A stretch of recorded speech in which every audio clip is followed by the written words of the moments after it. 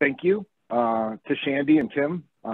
Really excited to give you all a talk tonight. And I think I'll talk about the Elwha dam removal tonight. You know, I was thinking about going over a recent paper that I published, but I figure that we've all had enough bad news in the world recently, so let's have a little more uplifting talk today, and I can come back at another point here sometime over the course of the next year and give the talk on the changes in run timing and abundance for winter steelhead. So we'll talk about the Elwha today, and for those of you who don't know, and Shandy mentioned, I had been working for Trout Unlimited the past 8 years, and I recently took a new job with a group called the Conservation Angler. A very small group. It's going to be myself as a scientist working with about 3 lawyers. And so part of it is you end up getting a little frustrated after 30 years in the business of seeing us nibble around the edges a little too much. And I felt like with the collapse of our steelhead runs in the Skeena, Columbia, across much of the North Pacific, maybe it's time to be a little bit more aggressive. But the main reason I took this job was, up until very recently, the conservation angler has been leading and doing science work on the last pristine, truly wild populations of steelhead that we have left over in Russia on the Kamchatka Peninsula. And I was supposed to go over there this summer and spend 2.5 months in that field camp working with scientists from Moscow State. Now with the Ukraine issues and Russia's bad behavior, that is not going to happen this summer, which sucks. So, but nonetheless, hopefully by the end of next summer, you know, I'm there. So in any case, at some point in the future, I'll have some cool stuff to talk about with Russian steelhead, hopefully. Before I get into any of the results today, the first thing I always want to mention when I give this talk is literally I might be the one that's presenting the results today, but this has really been a team effort. You know, Lower Elwha Clallam Tribe, NOAA Fisheries, National Park Service, USGS, U.S. Fish and Wildlife, WFW, Bureau of Interior. There's just been a lot of people that have come together, scientists, technicians, policy people that are out there collecting data to help us answer these questions. So when I talk tonight, I'm just one voice literally standing behind an army of people who have done a bunch of good work. And so tonight, my focus is, my interest in the Elwha is mostly the fish. I'm very interested in geomorphology and river dynamics, but I love animals. And so that's why I became a fish biologist. And so we're going to talk a little bit about kind of what has happened since dam removal, and I'll focus mostly on steelhead, coho, and chinook. We'll talk about how far upstream they've made it, how many fish there are, and we'll close talking about summer steelhead, and then a few of the kind of non-salmon related findings that we have that I think are cool. So for those of you who aren't familiar with the Elwha, this is a map. You can see on there where the former Elwha Dam and Glines Canyon Dam were located. River Mile 5 and then River Mile 13. Neither of those dams had fish passage. So because of Elwha Dam at River Mile 5, basically 90% of the accessible anadromous habitat was blocked. And that resulted in a reduction of steelhead and salmon by about 98%. So it was basically a wholesale collapse after having the dams in for a little over 100 years. This is a photo of the Elwha Dam prior to removal. On the right-hand side, you can see kind of a figure that displays how much sediment was stored behind the dam. And it was a lot. You know, there's the Empire State Building and there's an Olympic track, so it's almost 5 million cubic meters of sediment behind it, but it's not nearly as much as we had behind the dam further upstream. But this is what it looked like after the dam was completely deconstructed in 2011. And here's Glines Canyon Dam, much taller, storing a lot more sediment, basically about 3 times the amount of sediment behind it that Elwha Dam was stored. And here is a picture of it deconstructed in 2014. And so one of the kind of cool aspects of this was, this is a transect where Amy East and other geomorphologists basically took pictures and measured the substrate size. And so in September 2011, this is down by the mouth of the Elwha River, and these are all pictures of the same exact plot. That's before dam removal in September 2011. April 2012 is during the process of dam removal. You can see how all of that coarse cobble kind of filled in with a bunch of sand and mud. And by, August 2012, we're already starting to see what we call a coarsening of the sediment. That is, you're starting to transport out that really small, fine sediment stuff, and you're leaving behind more pebbles and other kind of normal sized sediment. So that, that's 10 years ago now, but that just gives you a sense of how rapidly the river was transporting that sediment out that was located behind the dams. It was occurring pretty rapidly, and it kind of looked like a moonscape. This is a photograph of the Elwha River above Elwha Dam, where former Lake Aldwell was. So this was the old lake bed, and basically they came in before they built the dams and logged all the forest, but it was a lot of mud basically draining into this. What it reminded me of, in fact, is as a kid, I grew up about 35 miles from Mount St. Helens as a crow flies, and so it reminds me of post Mount St. Helens Toutle River. That's kind of the look it gives you. And of course, this was really hard on the fish, right? We got suspended sediment loads up to levels that were comparable to some of the areas, that were not directly impacted by the debris flows that came off St. Helens, but we're talking the sediment loads were much higher than we would see in a normal debris flow. So it was hard on the fish. We estimate that about 95% of the juveniles and 95% of the macroinvertebrates that lived in the river below the dam died during dam removal. I'm not sure if this video is going to play, but this is a picture here. We'll try and get the video just showing how the river is starting to erode all that sediment that accumulated behind those dams. And so all this sediment up here was basically under a lake bed. But does this play for you, Shandy? Can you see the video playing? Yeah, yeah. Little. So, a little sketchy. Yeah. But you all get the gist of it, which is this is during a flood event. It's coming down and it's just kind of eroding all of that sediment that had been stored behind the dams, and trees were kind of falling in like crazy. So it was pretty fun to watch, but it wasn't just that it was eroding things. One of the other things we began to realize is that out here on the floodplain were all these old stumps that had been logged. You can still see the buck marks, the buckboard marks in them, and these things were kind of fossilized. They looked like they'd just been logged the other day. And what we didn't account for was that all of these old stumps might actually contribute to habitat complexity, helping us form pools and riffles on these old lake beds and also helping collect more wood. So this was kind of a surprise. We didn't know those stumps were there because they were all buried under all of the sediment. And of course, after winter, you come back in summer and it's really dry and cracked. It looks a little bit, like one of those shots out there from the Death Valley. So it went through these extreme transitions, really muddy, really wet, then having everything dry.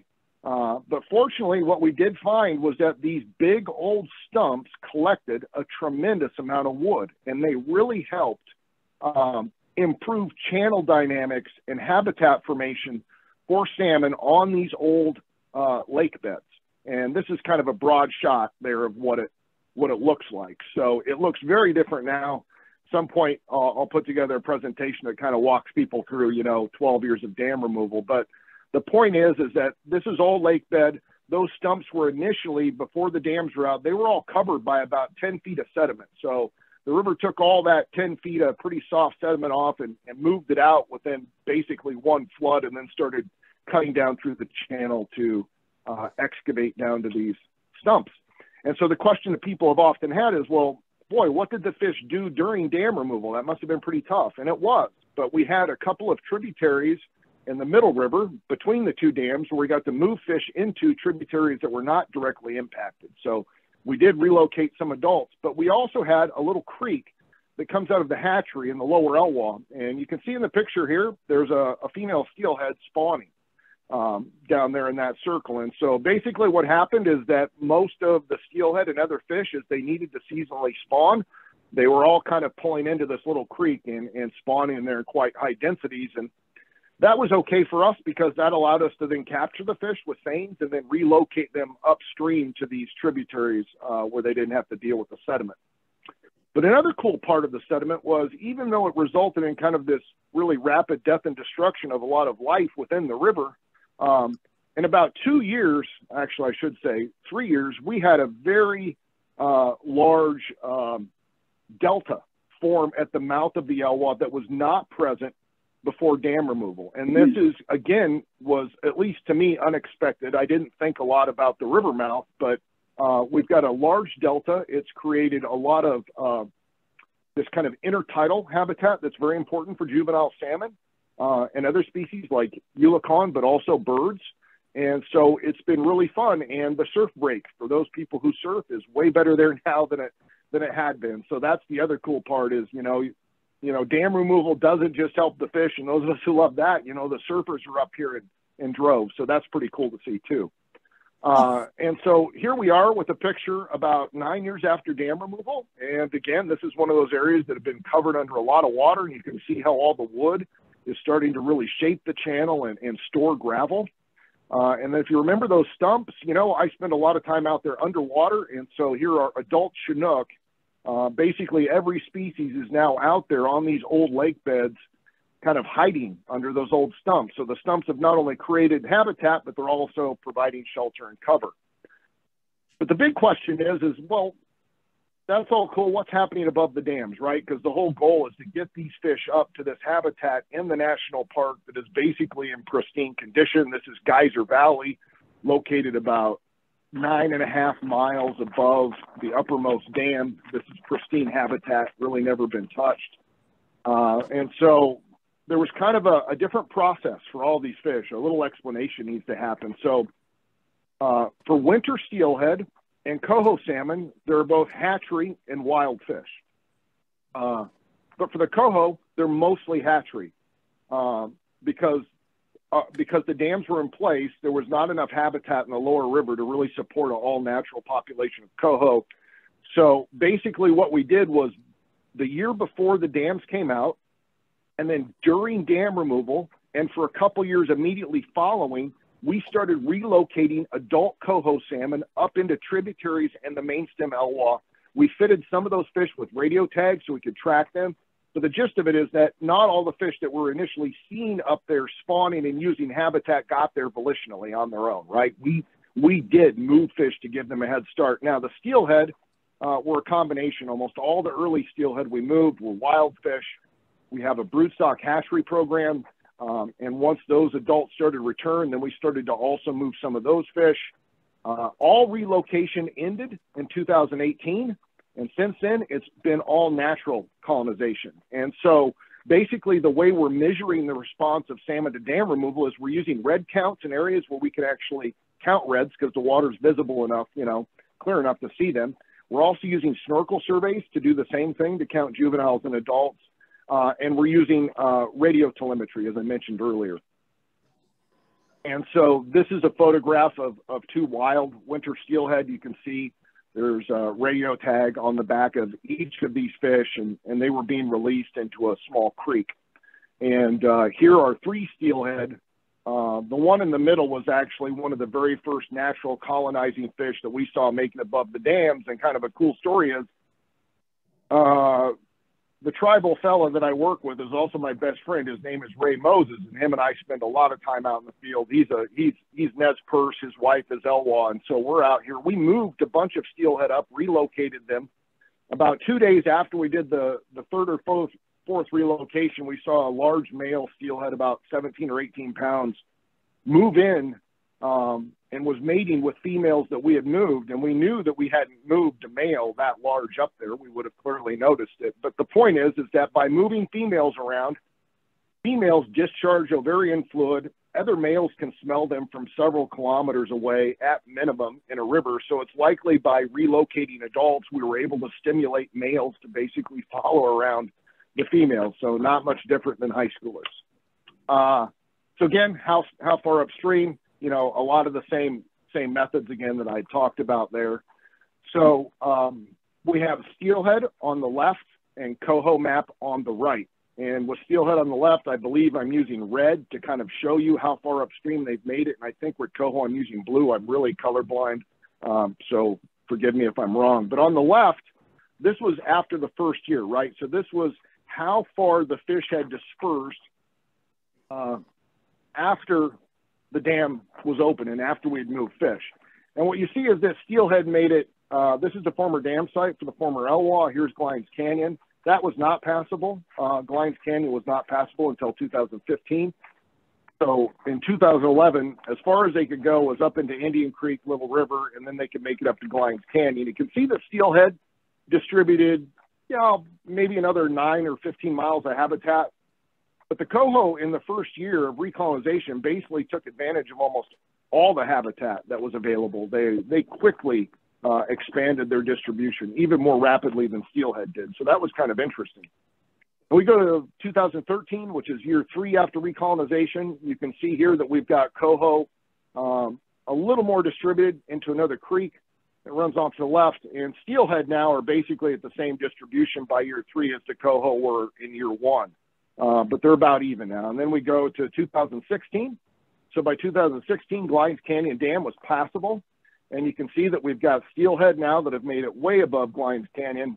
But the coho are still petered out, right? They kind of made a glorious first run, and then their distribution didn't increase too much. But one of the most important things here is that initially Glines Canyon, even though it was deconstructed in 2014, was not passable because the dynamiting and explosions left behind big rocks, and those rocks created a barrier to movement of fish trying to get by them.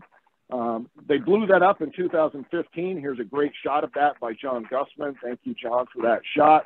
And after that, boy, did fish start moving up. So what we can see now here is 2020, 9 years after dam removal. The coho have made it a little bit above Glines, but not that far. But we have summer steelhead that have basically penetrated as far into the upper Elwha now as we think they're ever going to go.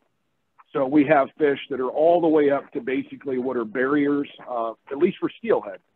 So that's been a lot of fun to see, is that within 10 years, we've basically got steelhead back up into places where they hadn't been in 100 years. So I think, it highlights, one, dam removal can have a short period of difficulty for the fish, but man, can they recover fast if things are done well. And this is just to let everybody know, the Elwha has been closed to fishing since 2010, right? So there's been no fishing in the river at all. And I think a lot of us believe that's been a really critical component of this, is just kind of taking a step back and letting the fish do what they want. So this is a similar figure, but it's for Chinook salmon. And again, it just breaks it down by the same periods: 1 year after dam removal in 2011, 3 years in 2013, and then now 2029 years. And so Chinook have not made it as far upstream as steelhead, but they've made it further upstream than coho. And so the other question is, well, how do we actually count the fish? Because we had a lot of sediment in the river, and the Elwha is glacial, which means that red counts can be difficult. Snorkel counts aren't always feasible. We have a sonar in the river. We've been running sonar since 2009, I think, with Keith Denton. And sonar has worked really well. Here's where the sonar is located, basically about river kilometer 1.2. So it's right down at the mouth. We actually have 2 sonars because the channel was split into 2 channels down there. And both those sonars run basically, 7 days a week, 24 hours a day during the whole season for steelhead and for Chinook salmon. And we've got some sampling techniques that we've developed to determine what the ratio of different species are. But it's not that complex. We run the sonar, and this gives us a sense then of how many fish. And so on the left axis over here, that's the total number of Chinook, and on the right axis is total number of steelhead. I'm too colorblind to tell these things apart, but I'm pretty sure steelhead is red, and I can't tell what color Chinook is.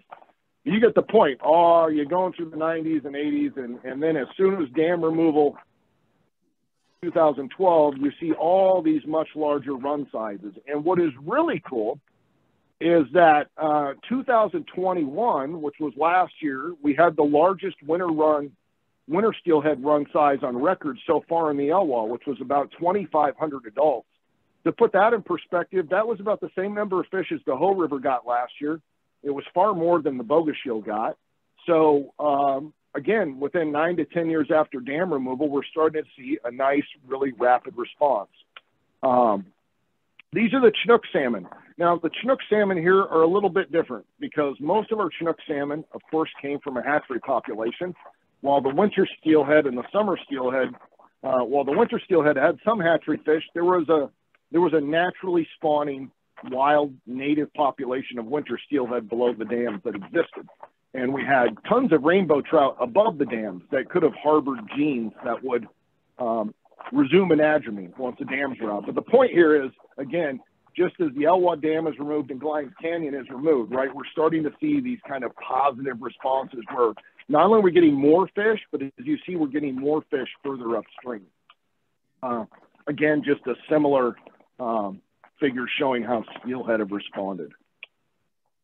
So one of the interesting things with Chinook is that because they are hatchery, and hatchery fish almost universally survive at much lower rates in the wild than wild fish do. You know, when you start planting a large number of hatchery fish and want them to take off on their own, it's going to take a while for nature to select and operate on those fish. And so what we were seeing basically is that total juvenile production of wild, naturally produced Chinook salmon was really low until 2019.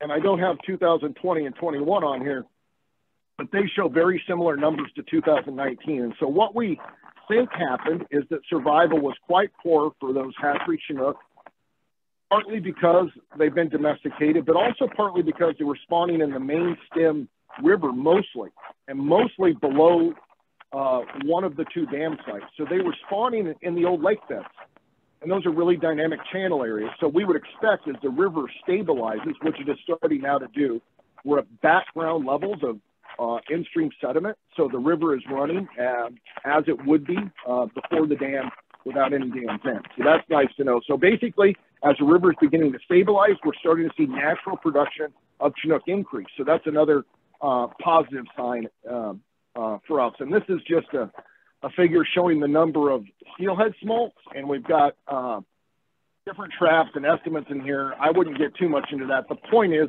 that steelhead smolts are notoriously very difficult to capture in smolt traps, especially in main stem rivers. Those are really large. They're about 8 inches in size, and they can just swim around and easily avoid a trap. So efficiencies are low. That's why those error bars around the little estimates are so big. That's what those vertical bars are. That's the error that we have around our estimate.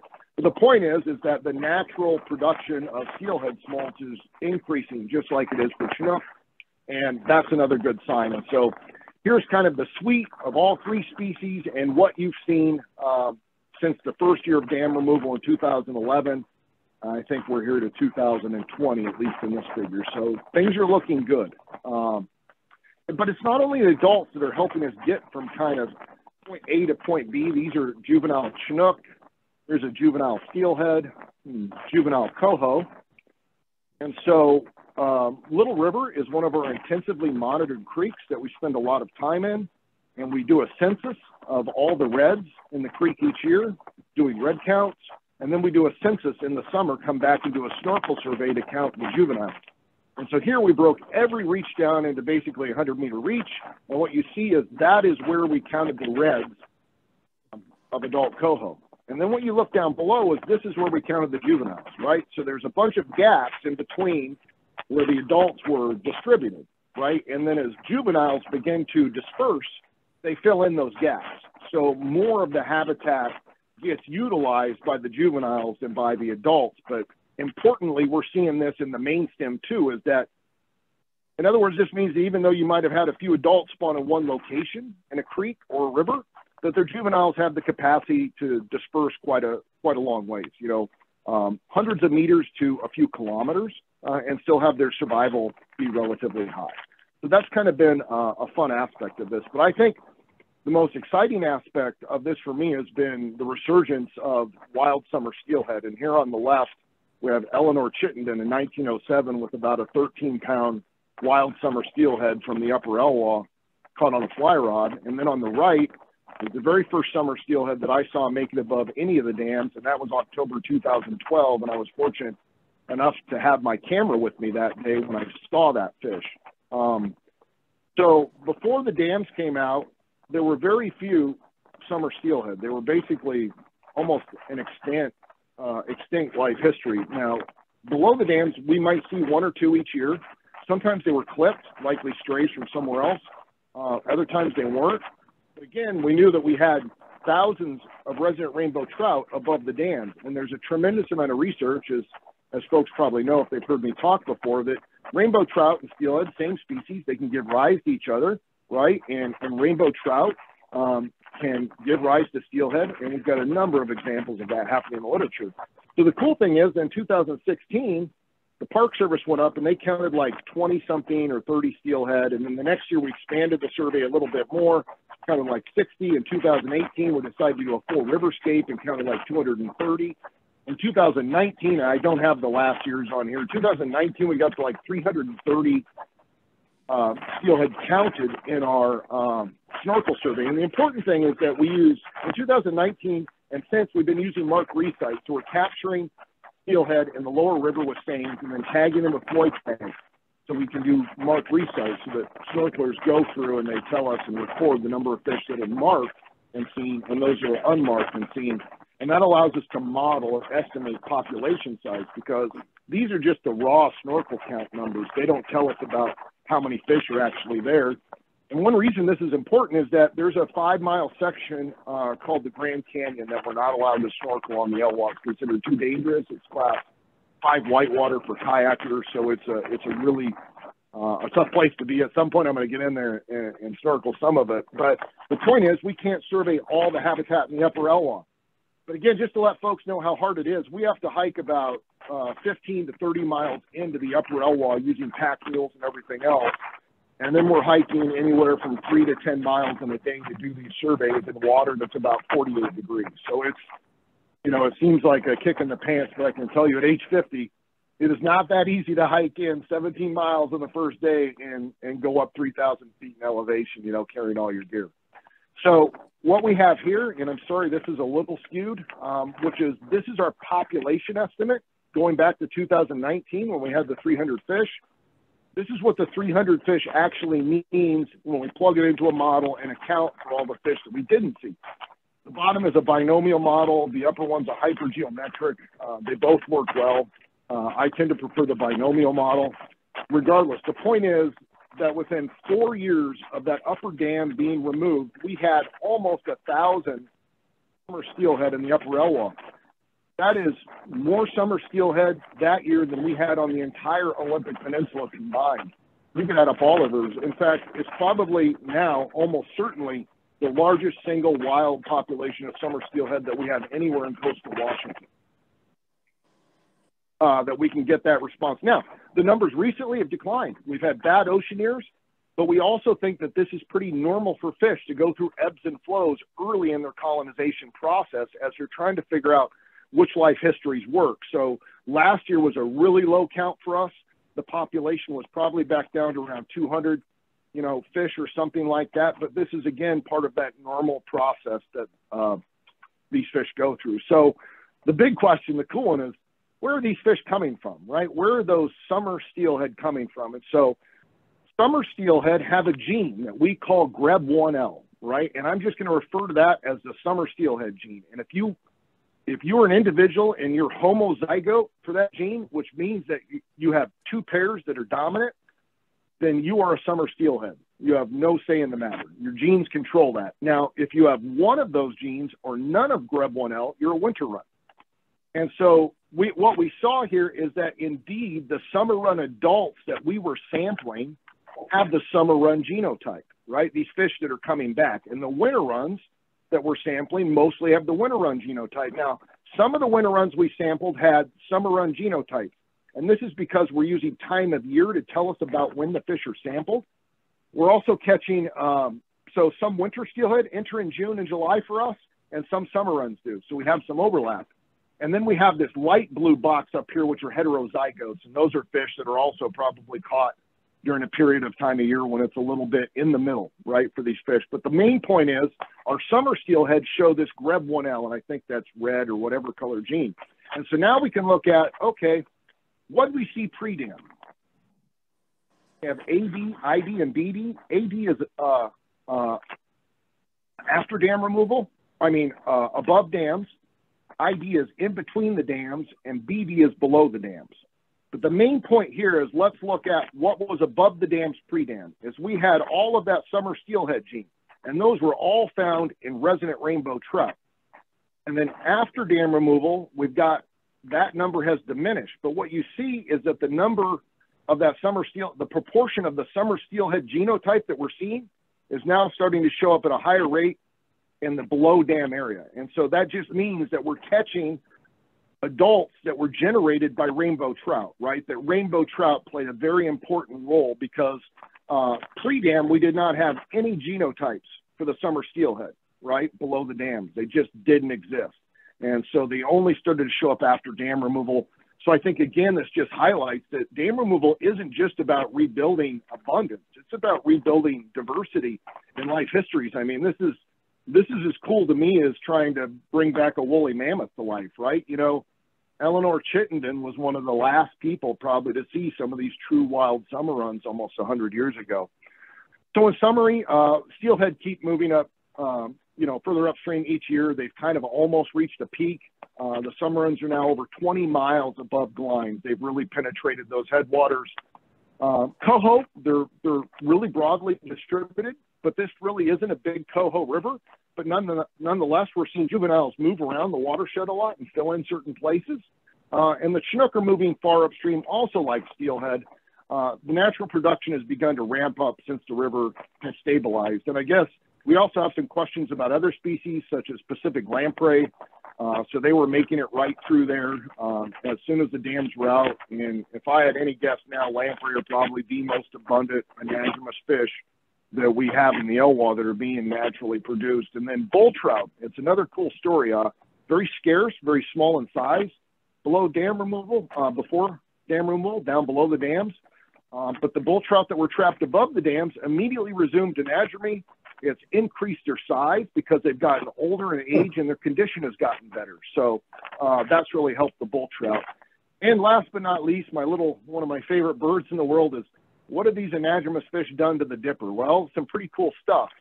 It didn't do much for the males, right, which is to be expected because sperm is cheap and eggs are costly. But what you see here is that this is a mass index, right, for each of these birds. And so you can see that females without anadromous fish had a significantly lower body mass index than those that were exposed to anadromous fish. And these measurements were taken out of Little River before and after the river was opened up for anadromy. So one of the things that we saw were the dippers just going crazy, right? There were so many eggs and so much flesh for them to eat that it was just, you know, glorious to them. It seemed like to me, it looked like a little slice of Alaska. So in closing, that's it. You know, thank you very much. And if there's any questions, feel free to let me know. Okay, well, rather than use chat, why don't you guys in Zoom that want to ask questions unmute yourself, and our mic is open here in the room, and so we'll just let people in the room ask questions as well, one at a time. Anybody have questions? Yeah, I do. Hey, John, what happens when you know, a hatchery fish returns and mates with a wild fish? Do the offspring match the behavior of the wild or the hatchery fish? You know, is there a... Yeah, it depends on the species, you know, but universally they just do not survive as well. So you don't, you know, it depends. Summer steelhead, we tend to see more introgression for some reason than we do in winter runs with hatchery fish. But generally it looks like the most common outcome is at least with stocks that are, you know, should be clear because there's kind of two types of hatchery programs, right? There's these kind of old traditional programs that run Alcee stock, the Skamania stock. Those fish, you know, their survival in nature is 10, 20%, right? So when they breed with a wild fish, the genes just basically disappear from the population. And when you start getting into brood stock and these other things that derived at some point, you know, more recently from wild fish or used wild fish, it still looks like survival is really pretty poor. It's not as low and it varies, but they don't survive as well and they don't have the same, you know, they're an intermediate to a hatchery in a wild. And that's probably why they don't survive as well, right? As one animal has been selected to do really well in a hatchery and the other in nature and that mismatch inevitably results in, you know, poor survival for the hybrid between the two. Not always, right? I mean, there are some cases where, but generally on average, their survival is lower, and it can be anywhere from, you know, 5 to 10% at a small level up to, you know, 60 to 70 to 80%. It depends kind of on the study and on how they measured it.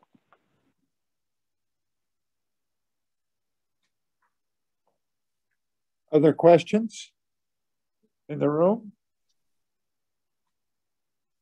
So, John, did you think your results were unique to the river, or would these be typical kinds of results you would see on any dam removal, or what was unique about the river?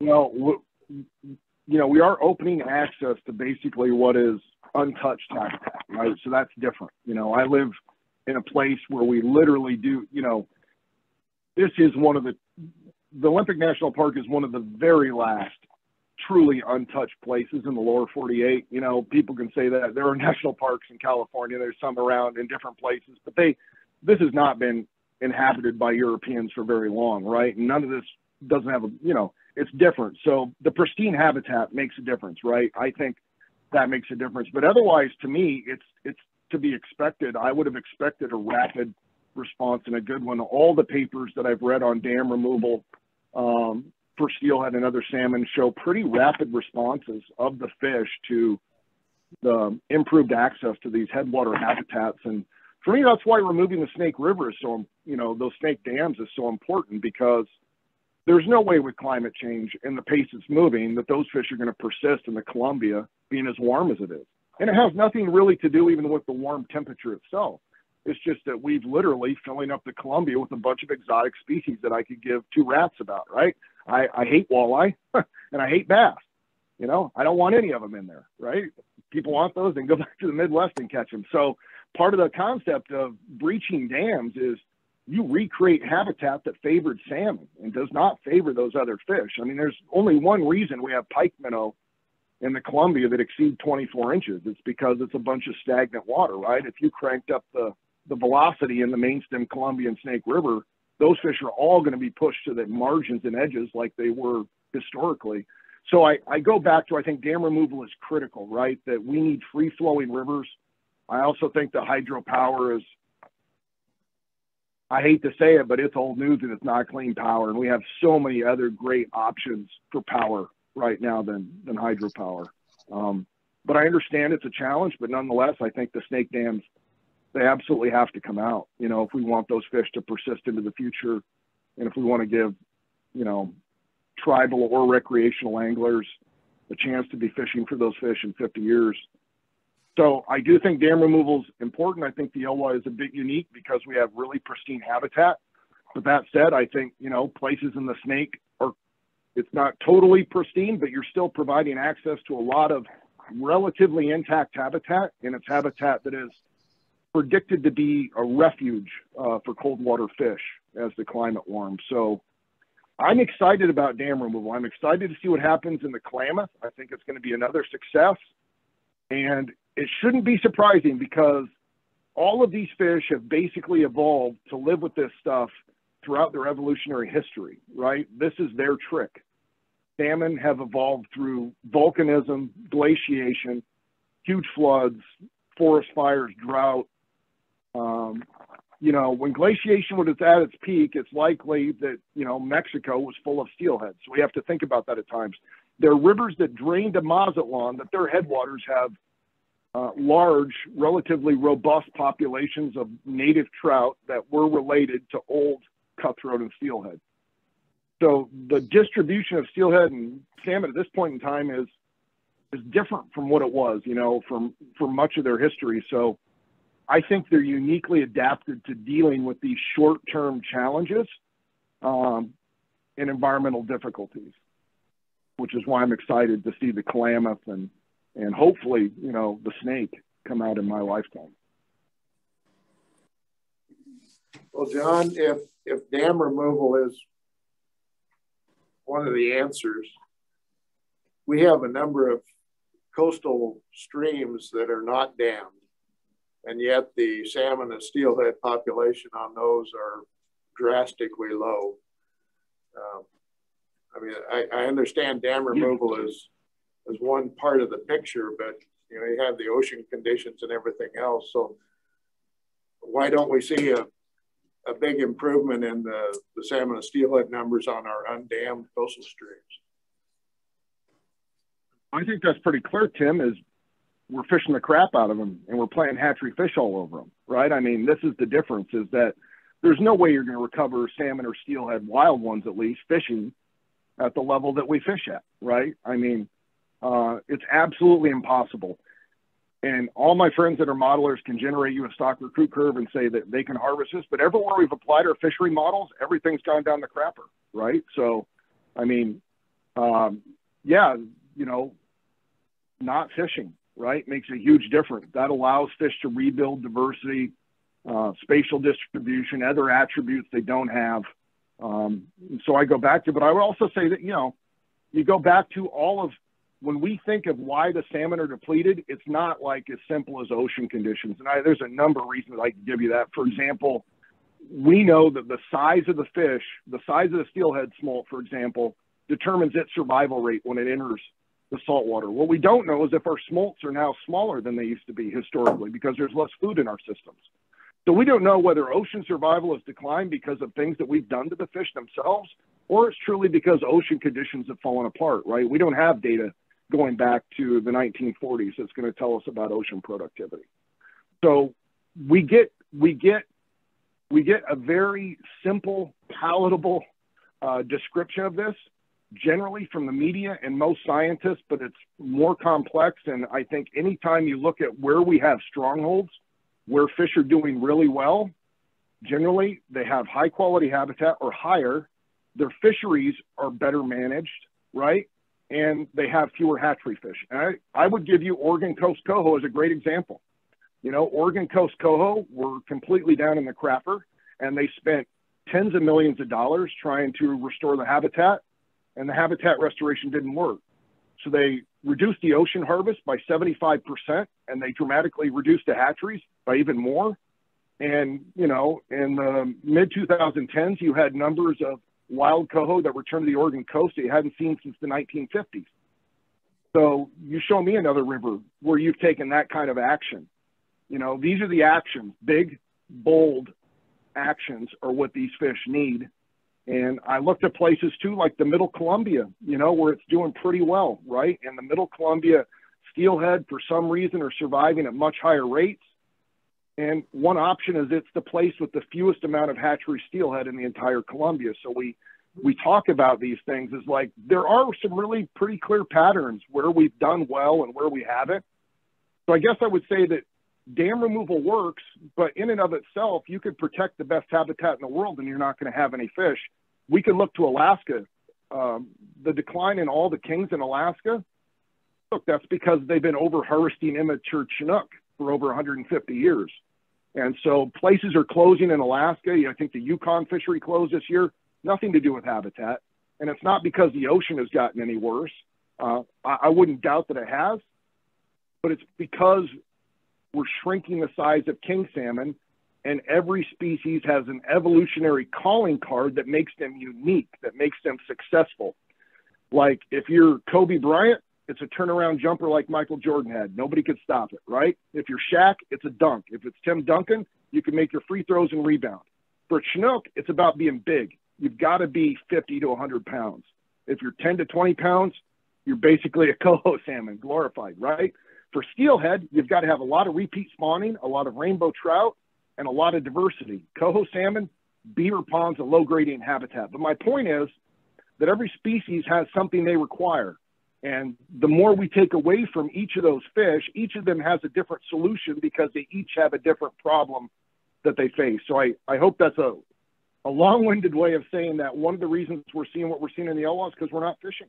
You know, we've allowed the fish to do what they want, and our trajectories and runs are changing, are not coinciding with what we see in all our other nearby rivers that we are fishing.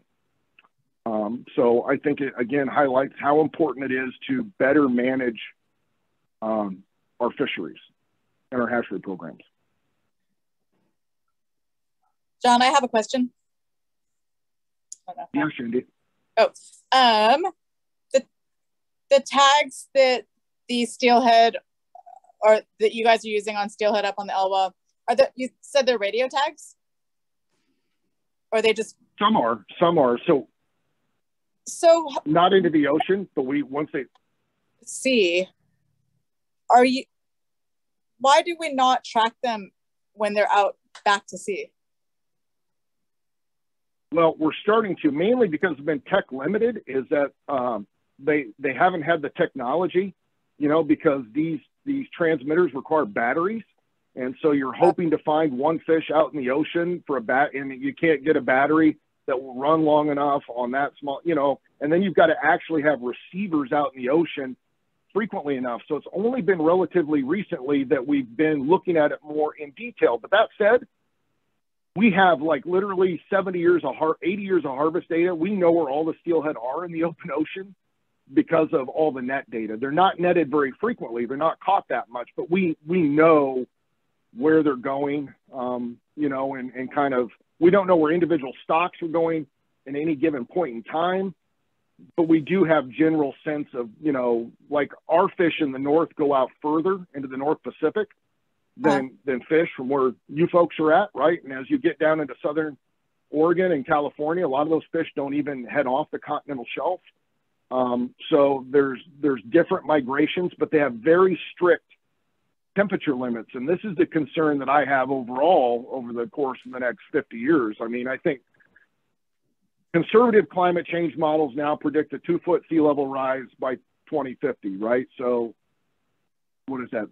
28 years, 2 feet. It's going to be more than that, right? It's probably going to be 5, 6, right? Scientists underpredict this stuff. There's massive glaciers. We're not accounting for all the fossil methane. The concern that I would have, and to me this is serious, is that, look, we're going to increase the ocean level so much that it's just going to make it a really warm, soupy mess, and probably more acidic. So you can see over evolutionary period, we've got climate data for temperature going back, estimates going back 300 million years. And we can see over that 300 million year period, there's this very narrow 5 million year period very recently when salmon evolved and the ocean actually got cold enough for us to have salmon. Now, fortunately, steelhead are pretty thermally tolerant, so they do better in a warmer ocean than a lot of these other fish. But yeah, it's like, T-minus 2050, because if our sea level is truly 2 feet higher in 2000, it just seems like the water chemistry changes will be so great. So that worries me about our ocean migration, which means, Shandy, in short, you might be catching lots of half-pounders after 2050 if we don't get our act together as humans. I think that's what we'll have. So the migration, say for like Olympic Peninsula, BC, are they doing are they heading to Japan kind of and doing that migration, that jet stream? Or?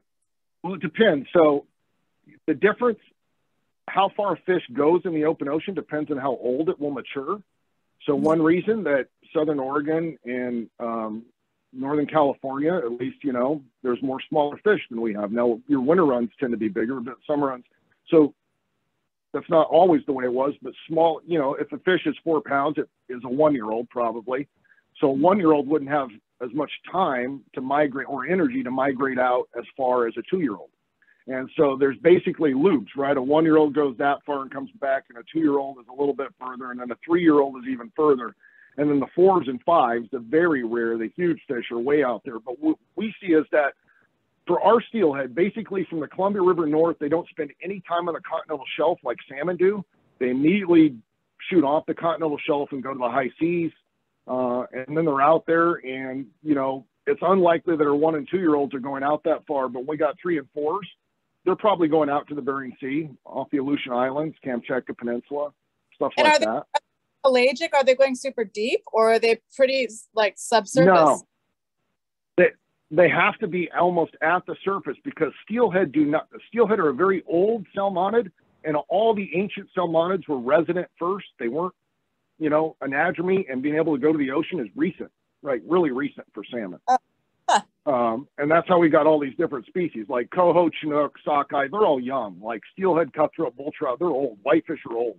You know, whitefish are, I mean, that's, you know, they're old salmonid, right? So all the oldest ones are resident. So steelhead have a very limited ability to withstand the higher salinities that salmon like chinook and coho do. So they have to stay in the upper 15 meters of the water column in the open ocean. Huh. Interesting. Almost universally. Yeah. They're in the upper 15 meters. That's really interesting.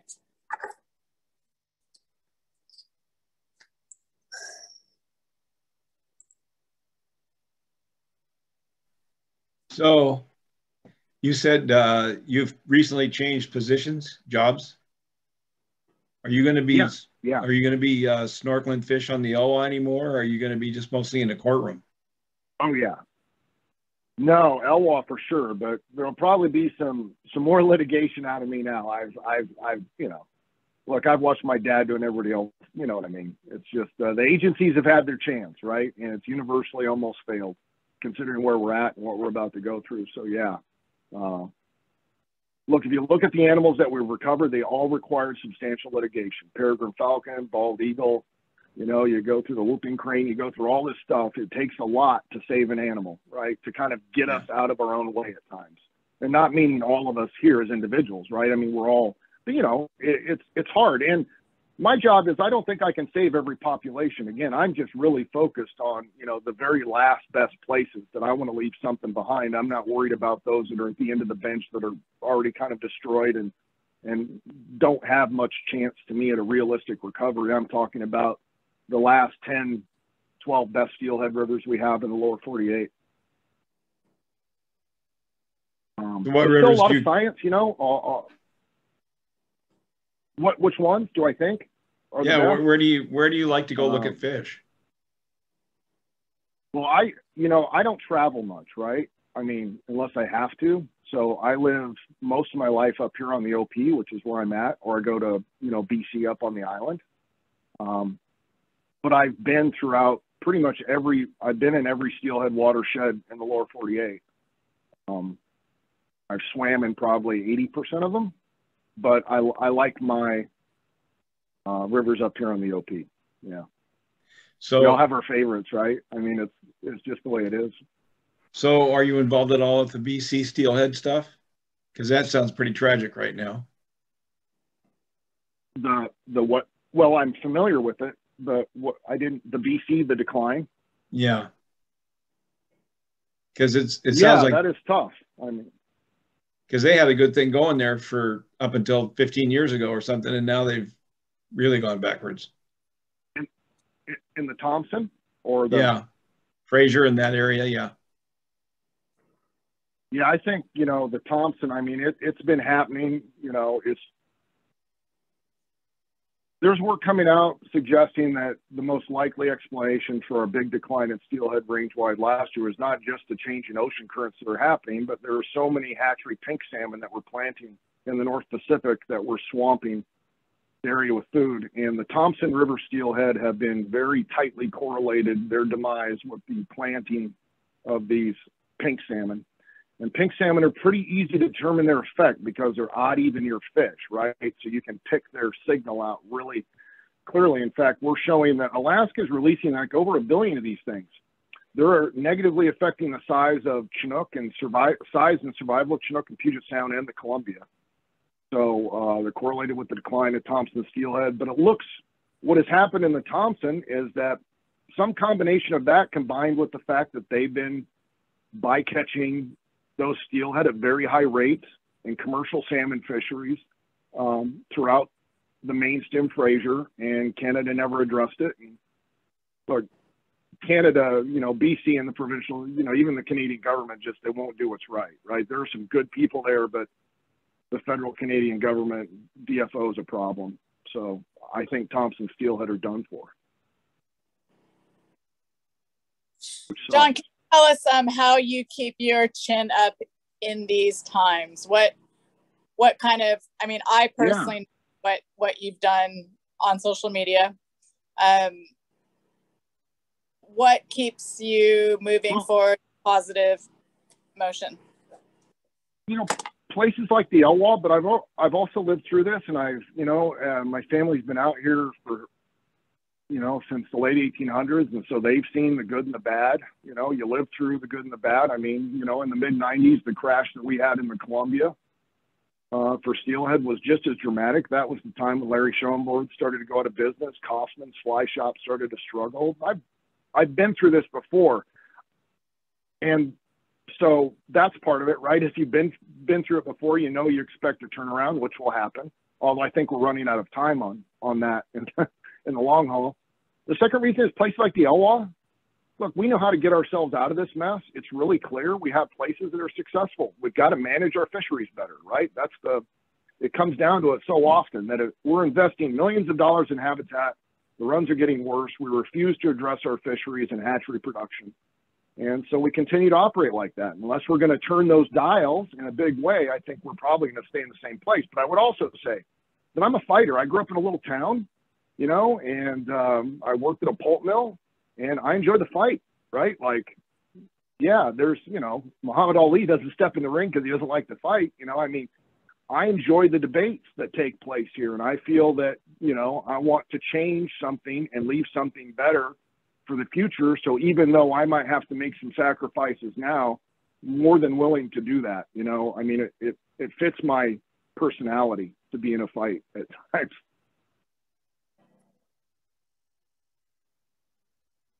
So I would say this though, look, I mean, salmonids are not going to go extinct. You're always going to have trout or something in fresh water. These fish will always persist there. You know, but it is worrisome, right? I'm not sure that you're talking 20, 70, or 80 that there are any more. You know what I mean? I don't know that we're fishing for salmon anymore. It'll be bad my whole life. Seriously, by 2080, if we're not fishing for salmon, that'll be the least of our problems. Because, look, yeah, we're completely unprepared as a civilization, right, to deal with 5 to 10 feet level of sea rise and all the stuff that comes with it. So. And the cool thing is, the most hopeful thing of all is that when they originally started modeling the effects of climate change back in the early 80s and late 70s, it was actually before that, but some of the first complex models, and this looks like it could unfold, we're only going to be in a warm spot for a short period of time. It's going to revert back to an ice age probably pretty quickly into this, like a full-on, you know, everybody's seen that movie, but that's the real. As we disrupt these currents and we get too much fresh water on top of the salt water, it disrupts the conveyor belt and the upwelling and downwelling and circulation. And most people aren't aware that like a place like Great Britain and, you know, like New York City are really high latitudes. And the only reason that they're really habitable for long periods, you know, they'd be much more like Norway, right? If we didn't have those circulation systems. So I think that I always go back to that, you know, Shandy, we just eat because literally, I mean, the science looks so terrible for humans in 50 years that fish will be fine in 150 after we've done whatever we've done to ourselves and it starts to cool off again. That's kind of my opinion on it. So I keep some hope that nature bats last, you know, nature will always bat last.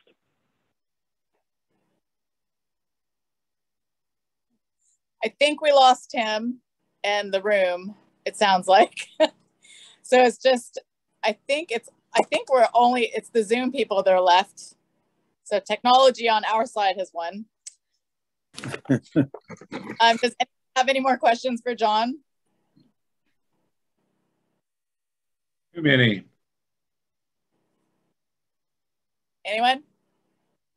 Enjoyed the presentation quite a bit, though. I'll tell you that. Did a good job.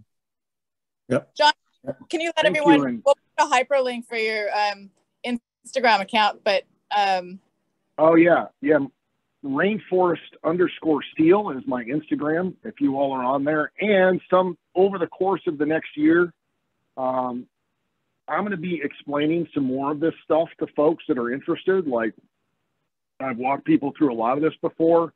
And sometimes the things I say may come as a surprise because, look, I love this, right? This is my entire life. I spend all my time either, you know, swimming, fishing, or reading or, you know, conducting research. And so you know, it's fun to share it, but I also understand that most of the time that folks get their information, it comes in a way that's filtered such that, you know, it's all the ocean, or it's all this, or there's, you know, and it's not, it's just really, truly much more complex than it's often given credit for. But at the same time, it is also that simple, that they just need good habitat. We can't kill too many of them. They need their diversity. And if we do those things to allow these fish to persist, I think that we can continue to have fisheries. And so I'm convinced, you know, that we're going to keep working, put the shoulder to the wheel, and, you know, hopefully kids in 20 or 30 years have another chance to fish with these fish. That's right. For our members who have grandchildren or, you know, adult children, really have a look at John's Instagram account, because he makes learning super entertaining. His analogies are really easy in layman's terms, and just some really beautiful photography and videography. It's definitely well worth sharing with your friends and family, especially the young ones. Super fun. Thank you, Shandy. And I do want to say that that's my constituency, right? Like, it's the grandkids, man. I'm not doing this for me to fish, or frankly, any of us that are sitting here right now, right? I mean, I assume if we all got together, we'd have a great time with a beer and some good food. And that doesn't mean I appreciate it, but I felt like fish helped me get through so much in life. And I want other kids to have that opportunity, you know, to experience nature and feel like, you know, they love something that much. Absolutely. All right, guys, should we let John go to bed? Thank you very much. So. Yeah, that was awesome. Thank you, John. Yeah, thanks, John. Yeah, that was awesome. Yeah, thank you very much. Thank you very much. And yeah, hopefully we'll have. Oh, and if you all folks want to see, we made a video. I'll send a link to Shandy and Tim, because we have a video, you know, on the Elwha summer steelhead up there. I'll send a link to some research papers to Shandy and Tim also that we just published on the Elwha for anybody that wants to look at them. That'd be cool. And I'll also do the link for Shane Anderson's film as well, so that, you know, there's just so much cool stuff to watch and to get a better gist, better look. But thank you. Yeah. Can't wait for and it's great to meet everyone. Get to Russia. Yeah. Can't wait for updates eventually. Thank you, everyone. All right. Good night. Thanks, everyone. Bye-bye. Bye.